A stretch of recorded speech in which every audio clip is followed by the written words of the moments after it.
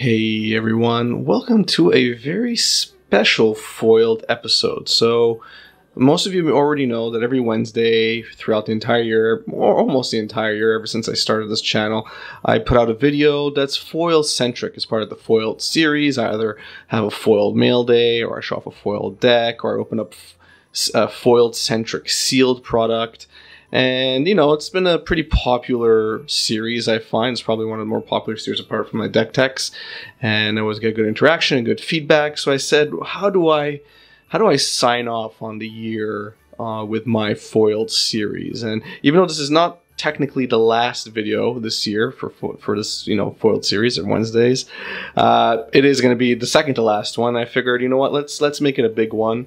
And what could be bigger than sharing with you Delver's entire foiled collection? Essentially, this binder has basically over 1,000 foil cards I've collected throughout the years. Every single card is foil. If it's not obvious through the triple sleeving that you're going to see and the unfortunate glare that I've tried to combat here, it's the best I can do. This binder probably weighs about 20 pounds or at least 15 pounds. So yeah, everything is in here, over 1,000 cards. The current market value for everything here is around $45,000. Yeah, it's a lot of money. Although it's $45,000 across 1,000 cards, so it's not as good as you think. That, you know, once you sell everything, you're left with a lot less. And obviously, I didn't spend that much money. You know, some of the cards have increased in value over time. Some of the cards I traded for, so on and so forth. Some of the cards I opened, luckily, in packs. But yeah, this is a collection I've built over the years, and of course part of this collection also has to do with my promise of, you know, always owning the cards for the decks that I deck tech, at least the serious decks that I deck tech every Monday, the modern decks in particular. So I own all the cards to show you that I'm not just doing it for content. I am serious about those decks, and I truly want you to try out those decks. So let's start. I'm obviously not going to go and take out every single card because that would take hours. But I'm going to go through all of these, share them all with you, and any particular foil that I want to showcase, I'll take it out. But if you want to know what I mean by triple sleeving, so I mean these are already in these sleeved sheets, and then each card has a double sleeve. So yeah, you're looking through 3 layers of sleeving here. Obviously these cards do not see a lot of air, oxygen. That's key. In terms of keeping them clean and keeping them curl-free or less curl as possible, and of course increasing their longevity. So, you know, they're in a temperature-controlled environment, and yeah, that's basically how it works. So, as you can see, I originally started off with having these cards. I'm going to show off a card while I'm talking because I really like Watery Grave. I know I tried to make them sorted properly, but sorting cards physically is a big pain. I mean, it's very nice the first time you do it, but then once it's sorted, you know, good luck trying to expand your collection. And you know, like I have some blank spots here and there for cards that I eventually want to add, or I want to finish whatever I'm trying to finish. But you know, it's a bit of a pain. So these are going to start off all nice and, like, you know, they're all the lands are together and everything. But then it's going to become, yeah, it's going to become just kind of random. So Polluted Delta is another artwork again, foiling again, that I really enjoyed from the original expeditions. Really, really beautiful, beautiful art. I don't know what you think about that. I think, you know, I'm pretty sure I showed this on a mail day video, again, during the foiled series release on a Wednesday. And yeah, really, really love Polluted Delta. Creeping Tar Pit, the new one, looking nice. So these are all the snowlands. So I only have 4 of most, except the islands, because some of the decks that I built required more islands. So I'm going to zoom out just a tad here. You can see a bit more. Required more islands, so I just need to buy more, again, to stick to that rule. So these are the snow covers, and then you're getting to the judge foils. I really, really love the island judge foil. Really, really beautiful. I really like that foiling. I like the foiling for all the judge foils, but the island in particular is very, very nice. And then you got the forest down here, nothing to write home about. The swamp is okay. The mountains are probably my second favorite of the judge foils after the islands. It's just there's more going on. I don't know, I really like those. And obviously you see the spacing here for the planes that I'm missing and a few other cards. So yeah, and then you have one waste. I've only needed one so far. Now all the pathways are showing up, the full art pathways. Really love this collection. I can't wait for the final 4 to get released with Kaldheim. So I'm looking forward to that. Really enjoying. As you can see, blanks. Waiting for those to come through. And some Eldrazi Temples, Castle Vantress. Of course, you guys watched my Ho Ho Ho Red-Green deck, right? From a couple of weeks ago. So, Carpulson Forest, one of my favorite, top all-time favorite land arts. I just really like the scene and the snow. Really nice. It's on theme for the holidays. Ghost Quarters, have to fill those up eventually. Same with Field of Ruin. Yeah, it's getting there. I don't have all the money in the world. So we're moving on to Planeswalkers. Ran in 6, an unfortunately expensive foil, of course. Oko Thief of Crowns luckily crashed after it got banned in multiple formats.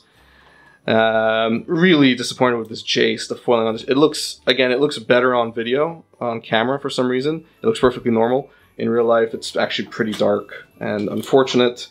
Tameo, so fun to abuse Tameo with Time Warp. Oh, of course, Liliana the Veil. Beautiful Liliana the Veil in foil. And some other random Planeswalkers have room for a bit more. Now we're getting into the more random. I mean, look. So Artifact and Enchantment Hate, and then boom, I have Mogus randomly inserted here. I'm going to be revisiting. My Time Warp deck, my Temur Time Warp deck in the new year. So stay tuned for that. You got some more foils. These old foils, I was speaking to one of the viewers just quickly in a chat, and they said they're not a fan of foils, except for these old foils, which, you know, where the foiling is only on the borders essentially and not on the artwork. What do you think?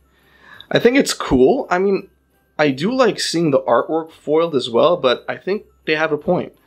They have a point. I mean, I'm not sure if we went back. I mean, it's too late to go back to this, I think. I mean, we have etched foils now for crying out loud. But I don't know, if we went back, I don't think it would be the end of the world. Although, again, there are some foils where it just looks nice. The artwork looks great foiled. But unfortunately, there's too many where the foiling just kind of ruins everything. So you see the theme here. There's a lot of my red spells.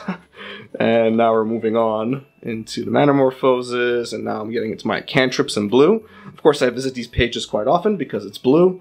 And you see, here we go again. So another sleight of hand where the foiling is just on the borders. And actually, it looks great. I mean, the artwork is very nice too, but just even if you picture, let's say, modern borders, modern border design, but it's foil and the artwork is not. What do you think? Would it work? I'm not sure. I mean, obviously it would work. It worked in the past, but would people accept it, or are we too used to the artwork being foiled now? I don't know. Not sure. Some obscure cards here. Ancestral Vision. Always nice to abuse that card. Oh, Stubborn Denial. I think this binder is moving slowly. This is so heavy. I've rigged it so it doesn't budge that much. It was actually not easy to get it up this way. Stubborn Denial, of course. I love Stubborn Denial. Nothing crazy about the foiling of Stubborn Denial, but I just love this card. If I could shove it into a deck where the Ferocious ability is active more often than not, what a fun card to play. In Modern in particular, of course. These cards finally came in. When I get to the mail day video, I'll explain why I'm still missing 2. It basically took a year to get all 4. Yeah, when I get there, I'll get there. Commandeer has insane foiling. Cold Snap in general, I believe that's Cold Snap, yeah, had crazy foiling, but their blue foils, like, this doesn't do it justice. The blue foiling is crazy intense, and it's nice. It's not intense like it was in Double Masters, where a Double Masters foiling is just like, I don't know, it's just blinding all in general. But yeah, I don't know, I just really liked it. Cryptic Command is just really funny that they had done a textless version of this card. I know everyone says that, but I do personally find it funny that they made a textless version of this card. Can you name all? I could, but I'm not going to now, because If I screw up, y'all are going to call me out. But I do know all 4 modes, not in order, but I know them all. Do you? If you don't, that's not your fault. It's just there's a lot there. Force of Negation.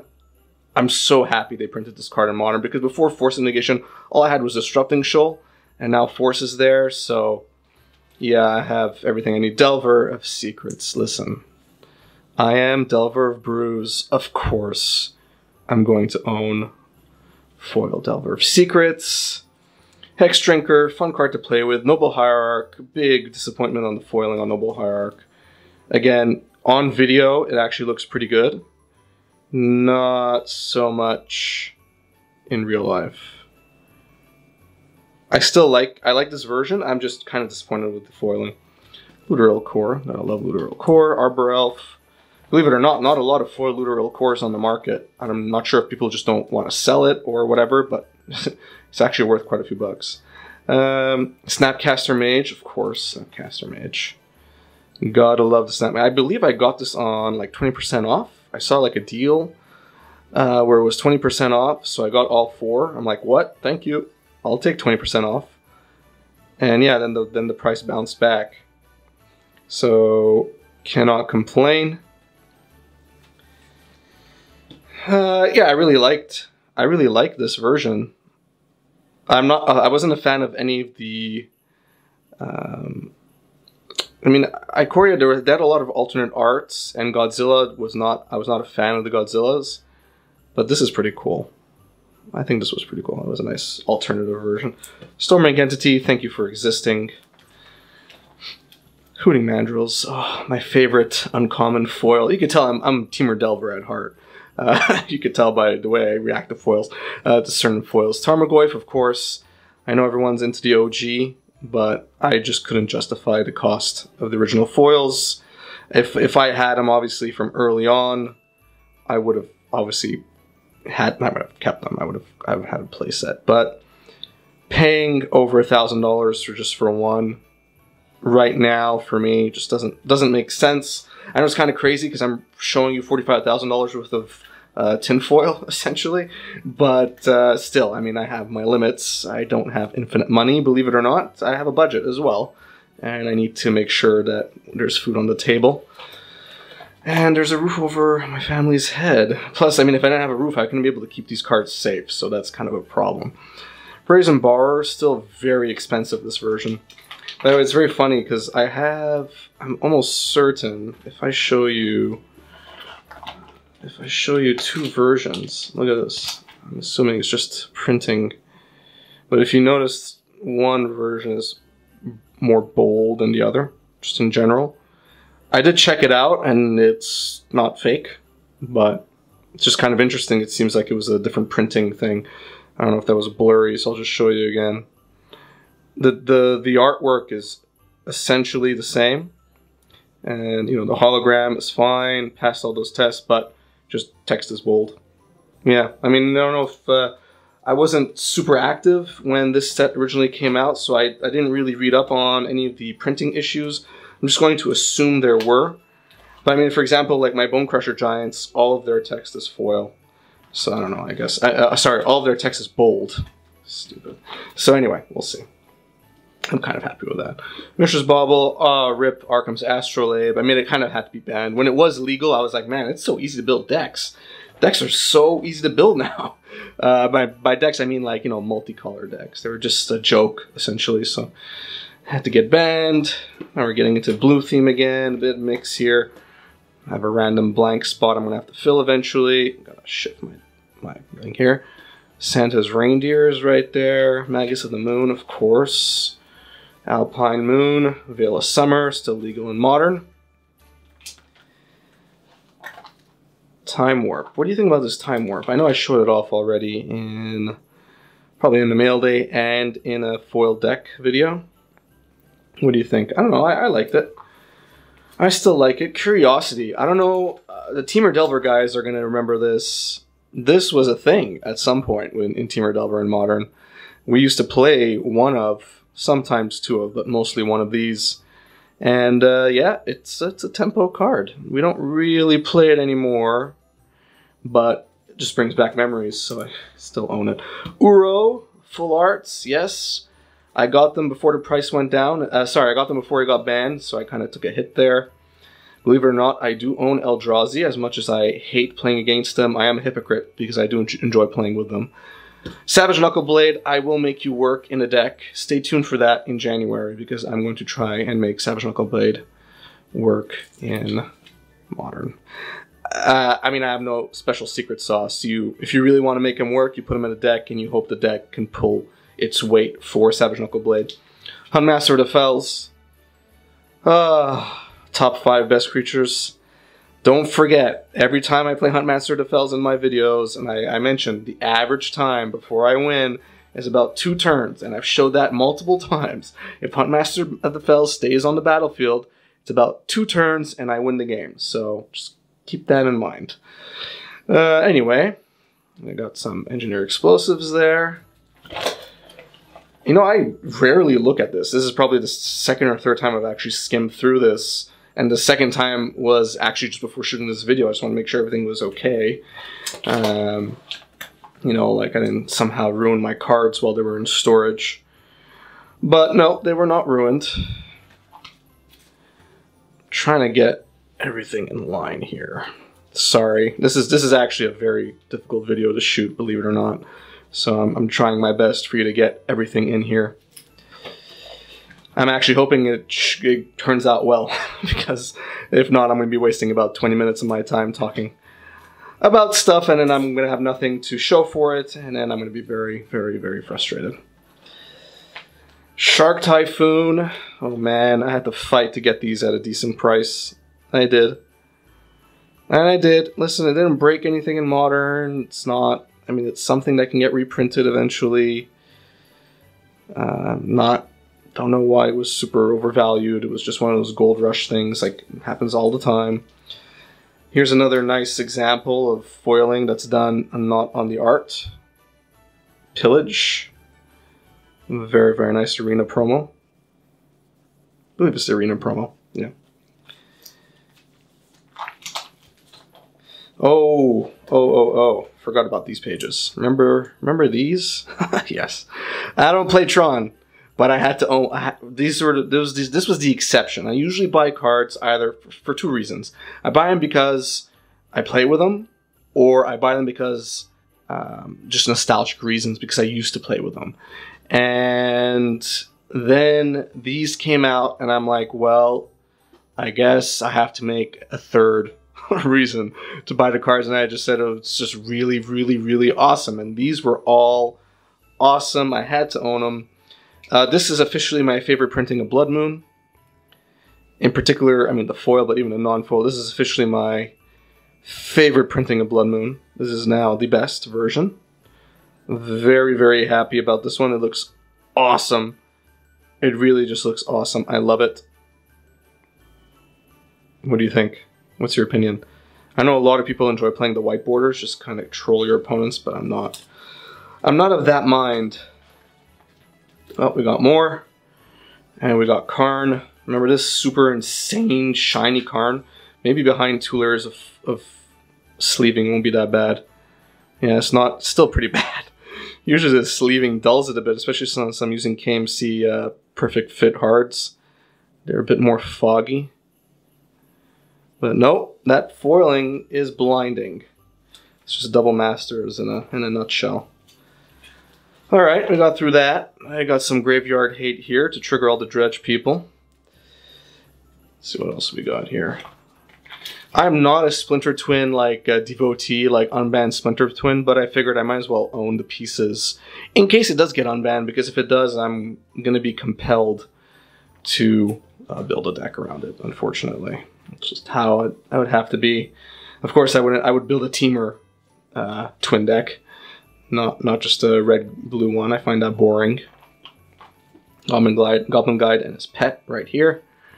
Of course, I'm getting very random here.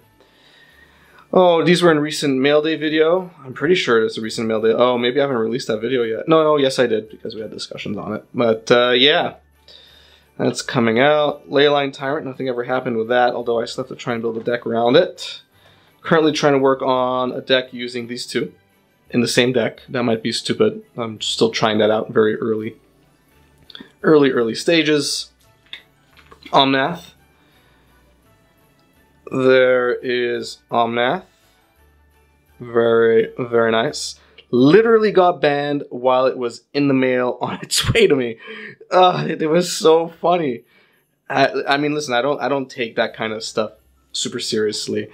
If the prices drop of the cards I purchase, whatever. I mean, I buy the cards for many reasons, as you can see, but I know in the back of my mind that especially new wizards, they are just gonna go nuts. They're gonna go nuts on cards, and I can't.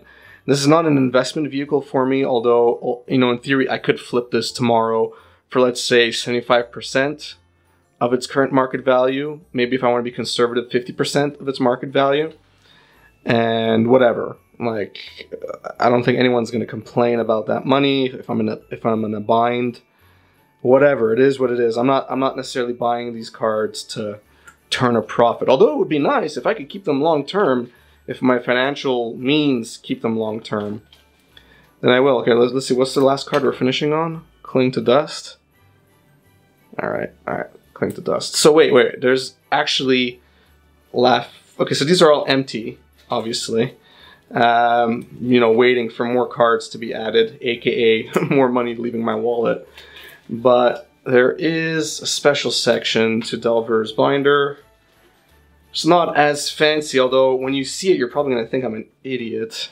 So the last few pages are devoted to mostly foil tokens. Yeah, don't laugh. These are tokens I needed for the decks. I mean, listen, I'm all in. I say, when I deck tech a video and I tell you guys you should try it out, I'm serious. I'm buying the cards. I buy them in foil because I enjoy foils. I don't have to, but I do because I love foils. It's part of who I am as a Magic player. But yeah, it's you know, I just need the tokens for the deck, so I need to buy the tokens. Here you go. They're all in foil, and these are. You're gonna laugh at me. Listen, I used to do this when I used to play competitively. I used to go to GPs and all that. This is what I did. I would go to every judge. I'm like, hey, by the way, in my sideboard, I have all of these cards, which are just flipped versions of, you know, the cards I'm playing in my deck. Is it okay? I would put them in a different sleeve. On the back side of it, I wonder if I did it.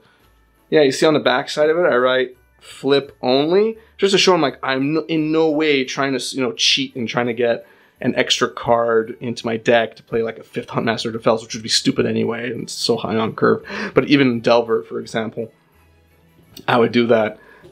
Yeah, so these are, you know, at the end I keep all this stuff because I find it's not really necessary. The wolf tokens for Huntmaster of the Fells, of course. I couldn't find this in foils. This is actually literally the only non-foil card in this deck, in this binder. And I got these spirit tokens for Lingering Souls. So yeah, this is it. This is what you're looking at. You're looking at about 4,500 Canadian pesos, I should mention. So that's not US dollars. There's a difference. 4,500 Canadian pesos. And oh man. Yeah, and that's did I say 4,500? 45,000. I'm an idiot. Yeah, built it over time. I know a lot of you are going to be like, oh man, you're rich and all that. That's not the case. I mean, listen, I spent my money poorly early on. That's also a thing. You can see where it all went. But I do add, I mean, you guys see my mail days, so that's not a, those are no secrets. I do add to my foil collection. I am pretty serious about foils. I early on started on collecting foils that are specifically Teamer related and modern. As you can tell, you only saw the black cards near the end. That's because now I'm starting to get into black and white, which were the last two colors that I really did. I kind of ignored for most of my, you know, Magic playing career, or I don't know if career is the right word, Magic playing time. And of course, you know, now, especially with my channel and being Delver Brews, I can't just stick to Teamer. I find that's not fair to a large, you know, part of the community that doesn't like playing Teamer colors. They like playing black and white and all that, or mixes like Sultai and Abzan, so on and so forth. So yeah, that's what I'm doing. What do you think about this video? I'm essentially going to be doing this every year. So I have about 200 cards that have yet to be sorted and added to this binder, like just right now. Like I need to shoot the mail day videos. I haven't gone through them all.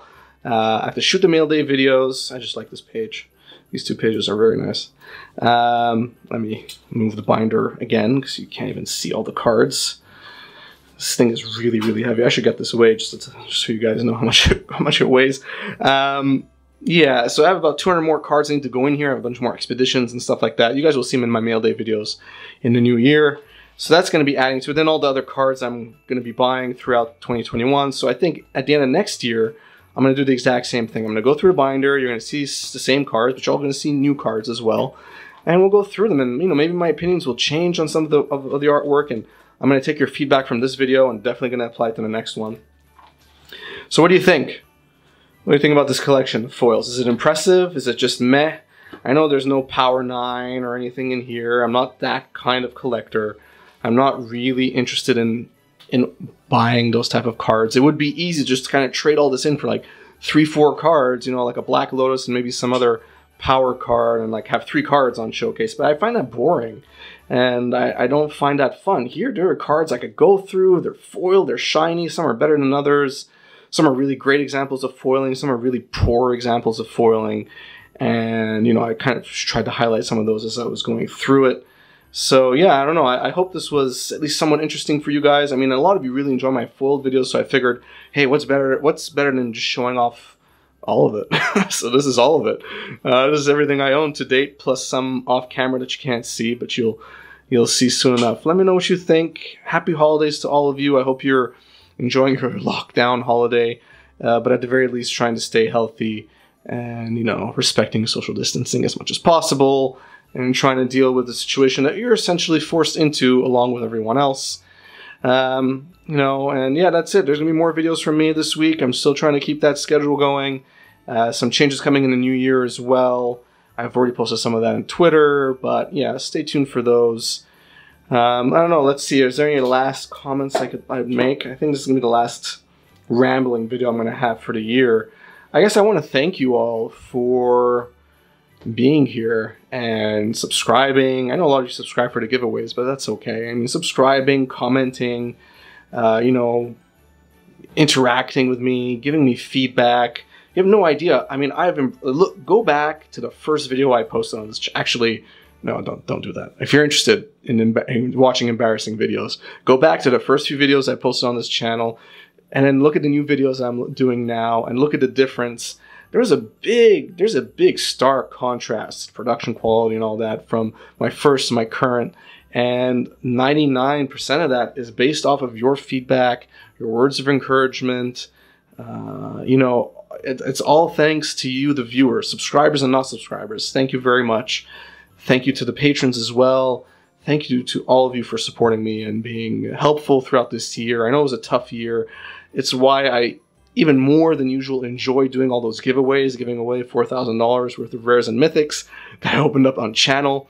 I give that all away. People have already started opening them up, or receiving them, I mean, sharing them on Twitter, and I'm sure the rest are going to get to the other winners eventually. I mean, there's a slowdown in the mail across the world, right? So I really enjoy doing all those giveaways, giving to people that, you know, probably had it way worse than I did, and, you know, hopefully affecting their lives in some minor way. You know, it really brought some joy to me as well. So, you know, that's why I'm going to be continuing with the giveaways. Of course, if you're not subscribed, you're not following me on Twitter, do so right now if you want to be eligible. I believe, based on what I've opened so far, there's going to be another $400 giveaway, so 2 $200 giveaways in January. So stay tuned for that. And that's just going to be a theme throughout the entire year of 2021 and beyond. But at least for 2021, let's make sure we get through 2021 first, and then we'll think about 2022 at the end of next year. So yeah, I'm going to say it again like a broken record. Thank you. Happy holidays. Happy New Year in advance. And have a good one.